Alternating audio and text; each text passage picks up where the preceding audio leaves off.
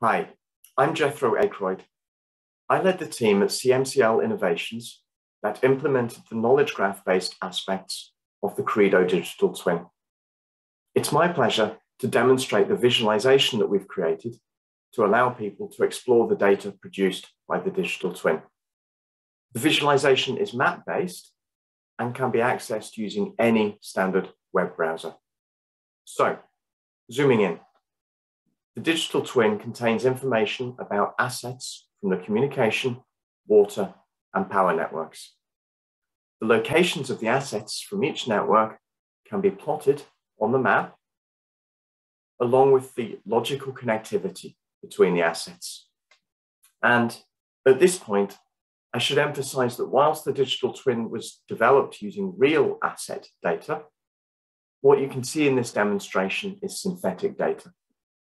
The synthetic data were created to share the same characteristics as the real data, so the same types of assets and the same patterns of connectivity. However, the names and locations of the assets and the connections between them in the synthetic data are entirely fictional. What you can see on screen at the moment in many ways resembles the data structure of the knowledge graph that forms the basis of the digital twin. The assets in the digital twin are represented as nodes in the knowledge graph, while the connections between the assets are represented as directed edges in the knowledge graph. This is well suited to representing arbitrarily structured data, such as the connections that arise between the assets. Underlying the knowledge graph is a hierarchy of ontologies. At the top of the hierarchy is a core asset ontology that we use to define generic concepts for assets and connections between assets. Underlying this, we then have domain ontologies that define specializations of these concepts for each of the communication, water, and power networks. So the details of the types of assets in each network are defined by the domain ontologies, whereas the business logic of the digital twin, so in other words, the code that performs the analyses by operating on the data, is written as far as possible in terms of the higher level core asset ontology. This design confers several advantages. Firstly, it provides abstraction. So the ability to define the business logic in terms of the core asset ontology is the basis of how we enable interoperability between data from the different networks. The second advantage is that this design is extensible. It's easy to extend the domain ontologies or to add entirely new domains without disturbing the business logic of the rest of the digital twin that is defined in terms of that higher level ontology. In addition to exploring the asset data, the visualization allows the exploration of how the assets respond to different flood scenarios. And we're going to look at an example of a simulation of a 1 in 100 year storm under worst case climate projections for the year 2070. The flood simulation outputs data, in this case for every hour of the storm, albeit conveniently denominated in seconds. And I'm going to pick the most interesting time point. You should now be able to see the water depth on the map behind the assets. So the light blue areas represent shallow water.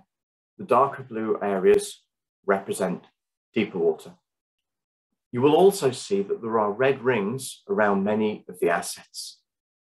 These indicate that these assets have experienced some sort of problem, some sort of failure. And we can select an asset to find out more about it and interrogate the digital twin to find out what's going on.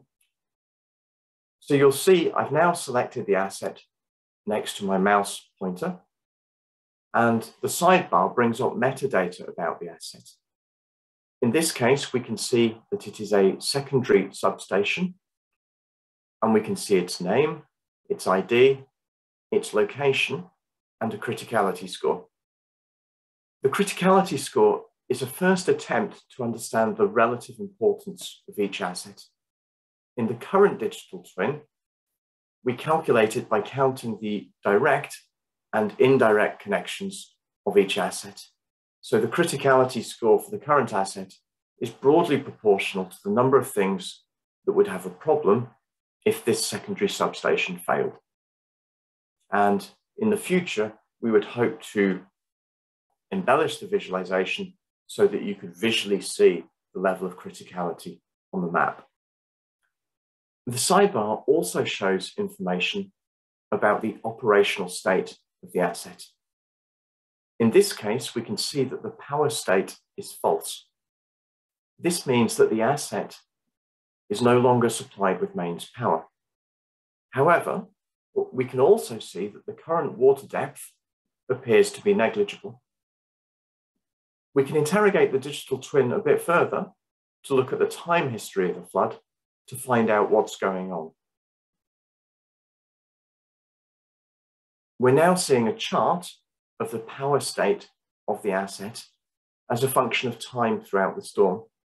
And we can see that the power state is initially true, so the asset still has power up until roughly the current time point in the storm, at which point we lose power. However, if we now look at the flood depth as a function of time, although we can see the flood depth increasing in the middle of the storm, if you're able to read the vertical axis on this plot, you will see that the maximum flood depth is just about 1/5 of a millimeter. So the asset barely gets its feet wet. There's clearly something else going on.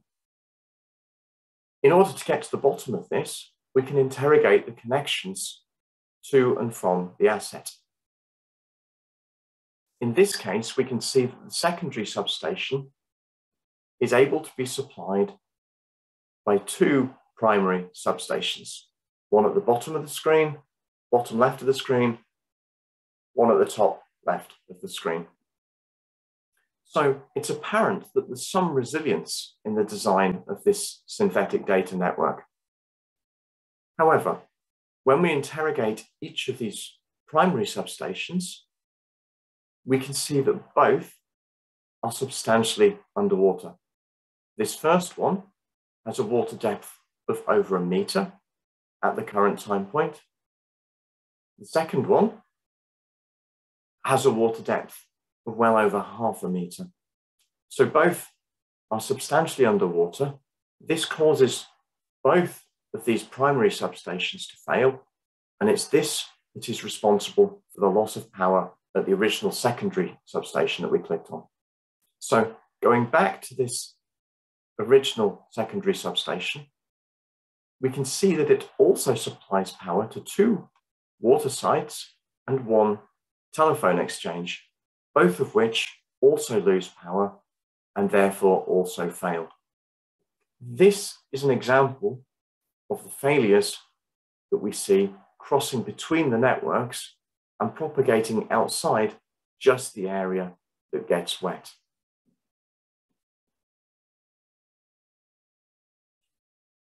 The digital twin is also able to query data from other knowledge graphs, such that this data could eventually be used to extend the capabilities of the analyses in the digital twin. And I'm going to show 2 examples of this. Both are based on querying data from the World Avatar Knowledge Graph, which has been developed based on the work of Professor Marcus Kraft as part of an ongoing collaboration between CMCL Innovations, the University of Cambridge, and Cambridge Cares, the university's research centre in Singapore. And many of the ideas from this research have informed the design of the CReDo digital twin. In the first example, we can see here the inclusion of open data from Environment Agency sensors. These sensors report live streams of information about river levels, and clicking on one of the sensors allows you to see the time history of the river level data. In this case, the chart shows 6 hours of data for a tidal river at the tail end of Storm Franklin, midway through February. This demonstrates the possibility of how the digital twin might be extended to include information to support operational decision-making. In the second example, you can see that we are also able to retrieve building data. This is open data from Ordnance Survey, and the buildings on the visualization are color-coded according to their use. So you can see here some green buildings with educational usage. You can see at the top of the screen a large red building, which is in fact a hospital. In the future, the digital twin might be extended to describe the supply of services to these and to other buildings, such that this could be included, for example, in the calculation of the criticality scores. So, for example, you will be able to weight the criticality according to whether an asset supplied hospitals or operating theatres or other critical infrastructure. There are many other ways in which we think the digital twin could also be extended in the future.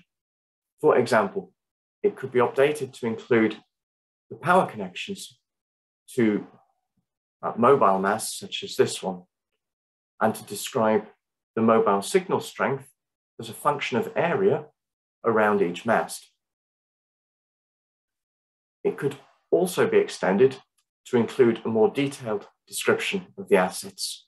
For example, the description of the connectivity could be extended to include the locations of the wooden pylons that you typically see snapped in half in news reports about storm damage. The information about the assets could also be extended to include data about the availability of backup power from batteries and generators, and the amount of fuel available for the generators, and work to extend the failure models to include these types of considerations has already been started. All of these things are likely to improve the ability of the digital twin to assess the resilience of the network. I hope this has given you a flavour of what the project team has been able to achieve over the last few months, and how sharing data and connected digital twins might help us to understand systems better and intervene more effectively. Thank you for listening.